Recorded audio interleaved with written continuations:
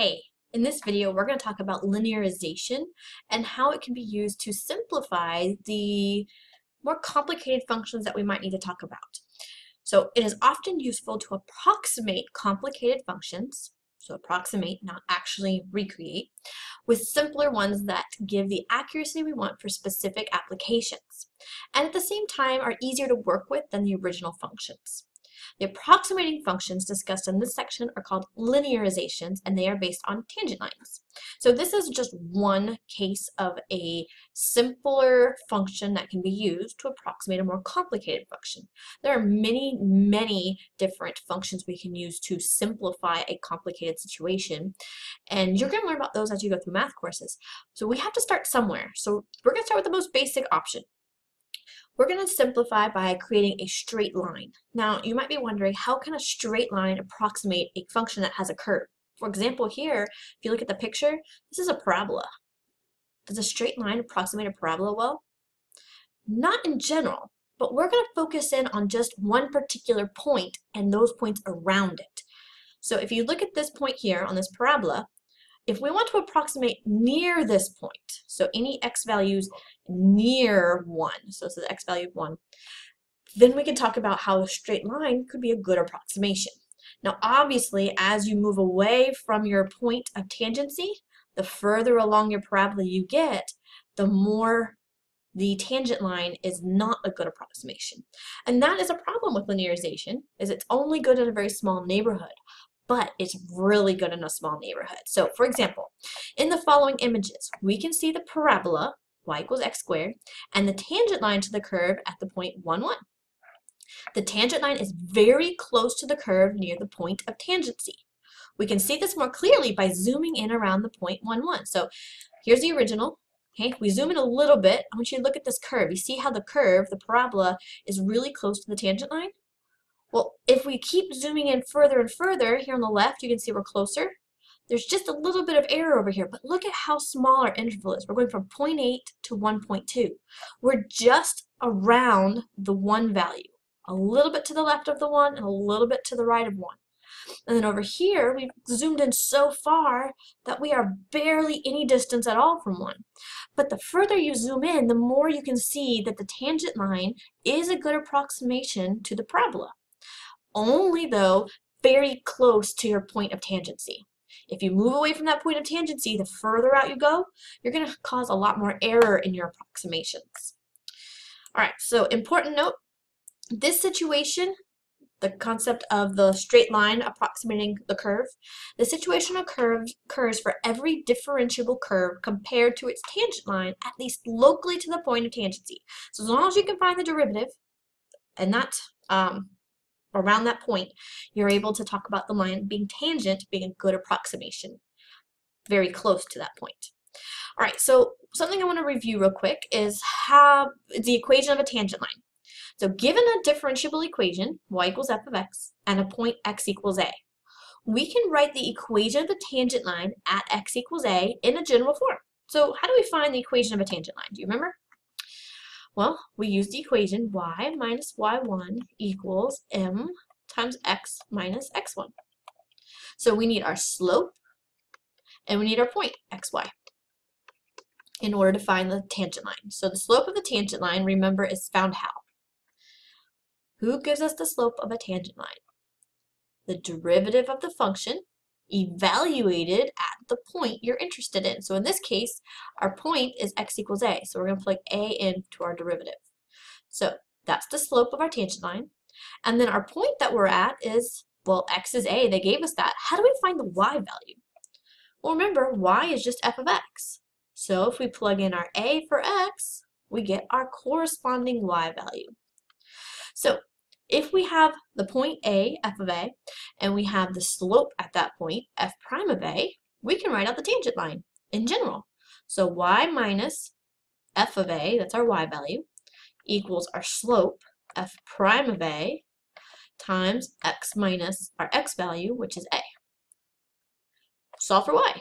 So y equals, I'm just going to copy down what we already had on the right-hand side, and bring f of a around, so it becomes positive f of a. This is the equation of the tangent line.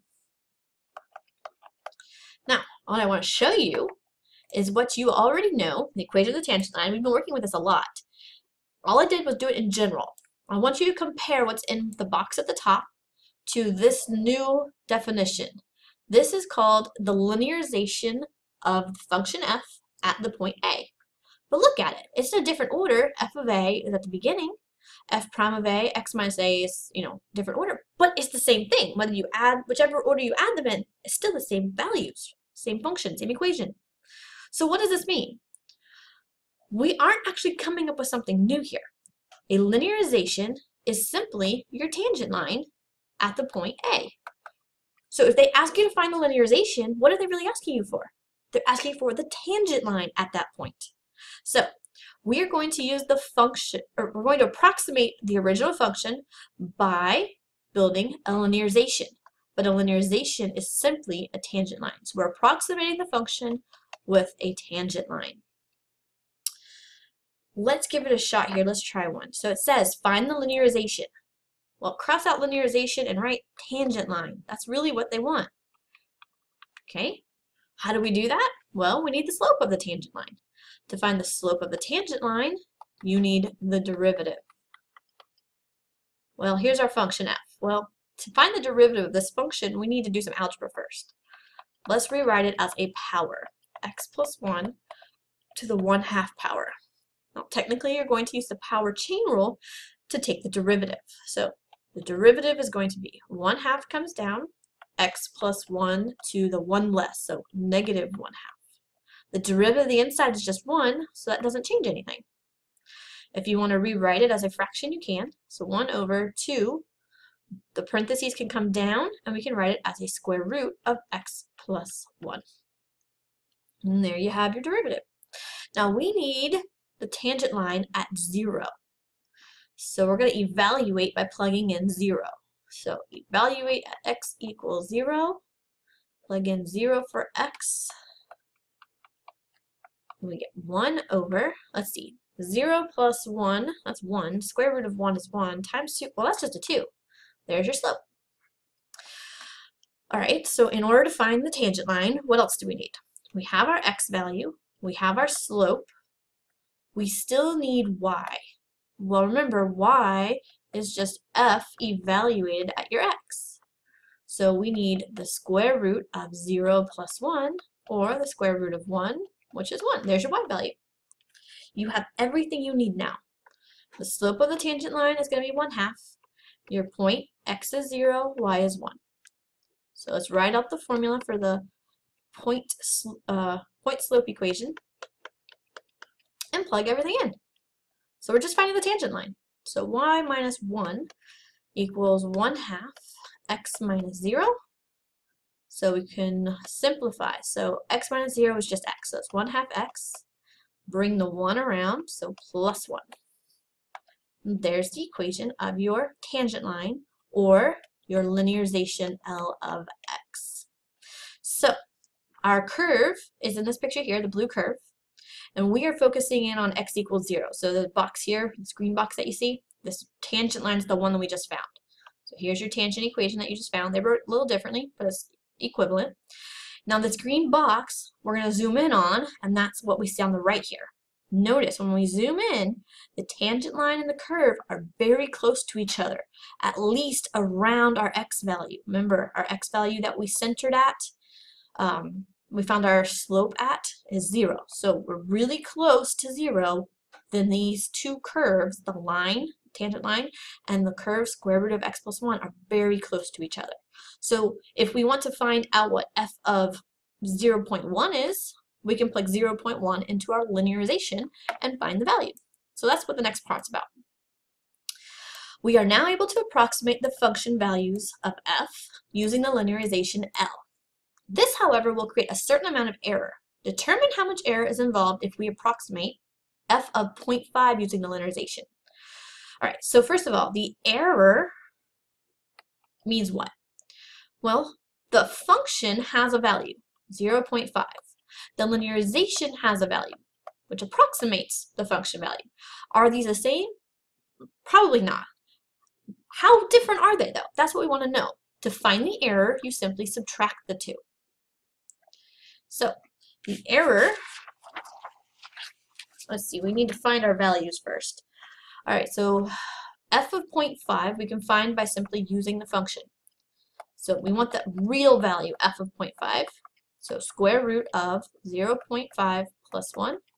So that's the square root of 1.5. If we punch that in our calculator, we get 1.2247. So I'm going out to 4 decimal places. I'm going pretty far because I don't know where we're going to see the difference. On the other hand, we can approximate 0.5 in the function. We can approximate it by using the linearization and plugging in 0.5. So linearization is our tangent line that we already found. So we can find the linearization value by plugging in 0.5 there. So 1/2 times 0.5 plus 1.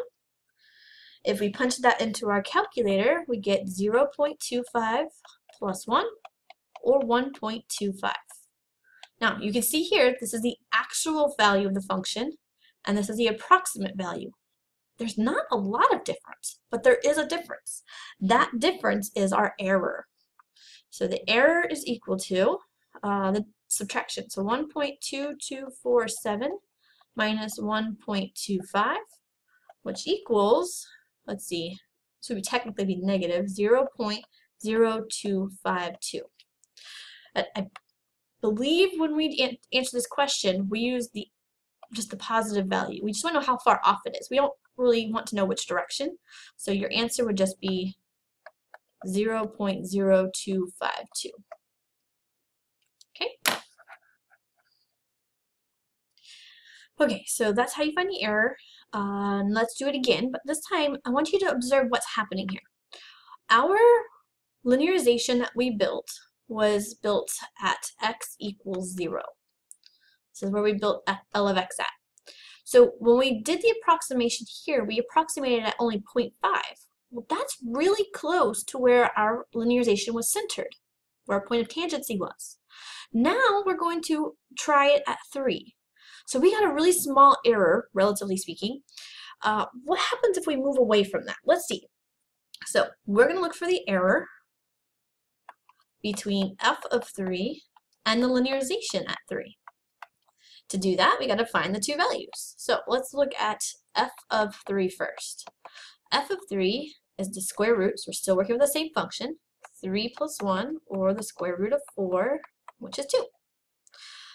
The approximate value for f of 3, we can approximate with L of 3, the linearization at 3. So that would be 1/2 times 3 plus 1, or 3 over 2 plus 1, or 1.5, so that would be 2.5. So if we look for the error, we simply subtract the 2. So 2 minus 2.5 is negative 0.5, but error we always give the positive value. We just want to know the difference between the two. So how do these two errors compare? When we've moved further away from the center of our linearization, our error has increased quite a bit, 20 times more. That's quite a bit of error in comparison. So why is there more error for the approximation of f of 3? This is because x equals 3 is further from our point of tangency.